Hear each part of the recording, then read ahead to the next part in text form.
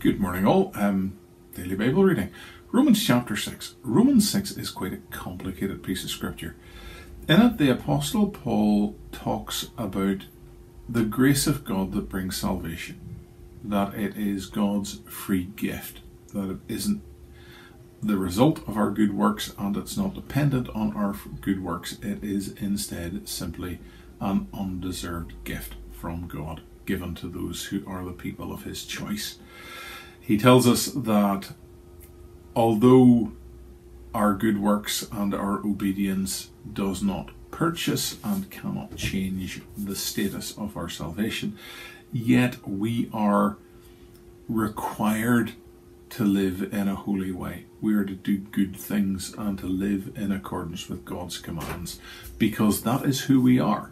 We have been brought with Christ into a place where we have been killed as regards sin, and then in his resurrection we are raised up into a state of righteousness covered by his perfection. Let's read from Romans chapter 6. This is God's word. What shall we say then? Are we to continue in sin that grace may abound? By no means. How can we who have died to sin still live in it? Do you not know that all of us who have been baptized into Christ Jesus were baptized into his death? We were buried therefore with him by baptism into death, in order that just as Christ was raised from the dead by the glory of the Father, we too might walk in newness of life. For if we have been united with him in a death like his, we shall certainly be united with him in a resurrection like his. We know that our old self was crucified with him, in order that the body of sin might be brought to nothing, so that we would no longer be enslaved to sin. For one who has died has been set free from sin. Now, if we have died with Christ, we believe that we also will live with him. We know that Christ, being raised from the dead, will never die again. Death no longer has dominion over him. For the death he died to sin once and for all. But the life he lives to God. So, you also must consider yourselves dead to sin and alive to God in Jesus Christ. Let not sin therefore reign in your mortal body, to make you obey its passions.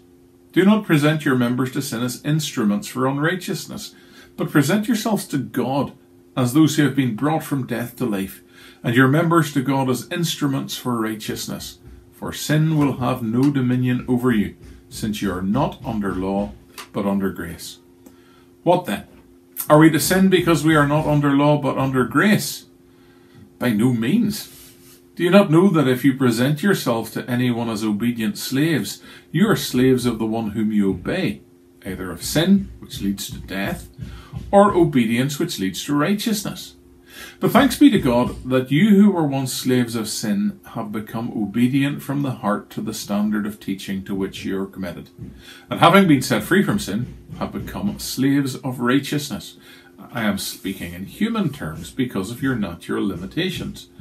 For just as you once presented your members as slaves to impurity and to lawlessness leading to more lawlessness, so now present your members as slaves to righteousness leading to sanctification.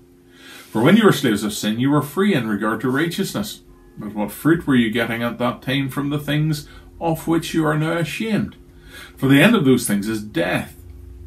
But now that you have been set free from sin and have become slaves of God, the fruit you get leads to sanctification, and its end, eternal life. For the wages of sin is death, but the gift of God is eternal life in Christ Jesus our Lord. Amen.